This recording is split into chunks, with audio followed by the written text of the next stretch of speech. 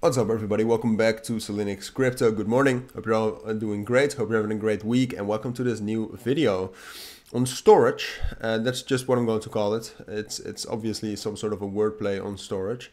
But yeah, storage has been super bullish over the last, not 24 hours. I mean, basically this whole rally practically started last Friday.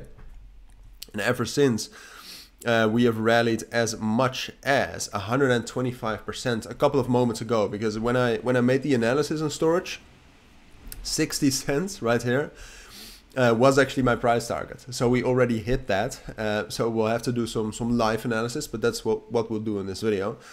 We'll do a full technical overview. I'll tell you what I think is going on with storage and what you can expect from here. Because frankly, we're going to get huge volatility, big moves coming for storage very soon. And it's now the only thing you need to know is which way those moves will be, right? So that's what we'll talk about. I'll try to prepare you as well as possible for everything that could happen. We'll start off with a little bit of an introduction of what's happening right now. Storage is massively manipulated. And it's a solid project, to be fair, for the long term. But at this point of time, it's very manipulated, and I have proof for that as well. So that's what we'll go into at the beginning of the video. Then we'll talk about the technicals and whether we can actually get up to that next price target, which for me is this level right here, between 70 and 72 cents. So we'll talk about that before we dive into that. If you actually want to receive daily trading signals, as you can see from the top there, then check out the links down in the description or the pinned comment. And there you will find instructions on how to join.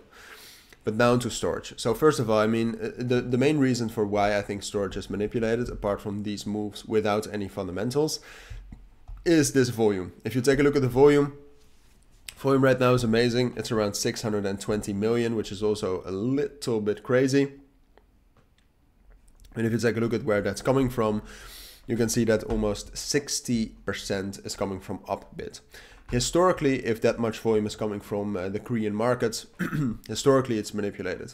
So what that means is not that much, just that we're going to get big moves, because that manipulation, frankly, that could mean that we will move up even higher. So that we'll break above 60 cents and get up to that price target around 70 cents and 72 cents. Or that could mean that from now we'll have a huge crash down to 40 cents and probably afterwards even all the way down to 34 cents. So now the big question is, what will happen? Well, the main thing we have to wait for is confirmation. All right, so right now what you can see is that our main support level with the 236 fib, and it's the most recent resistance level we broke above, is this level right here at around 52 cents. To get some more, to be a little bit more conservative, you could say between 50 and 52 cents. This is our main support, and we already found some support there after the bearish momentum that Bitcoin got a couple of moments ago. So we already found some support there. But now the big question is can we hold that? Because if we can actually hold this level, I would say for the next 24 hours, so that's not that long, then I think we can actually break above 60 cents. And the moment we break above 60 cents, we're going up to 70. All right, that's something that is clear as day as to me, or at least it seems like that. So we'll have to wait for that, because if we can actually hold that, then great, we can actually get that bullish momentum. But if we get a bearish breakout through 50 cents, I would say I would say 52 is already enough.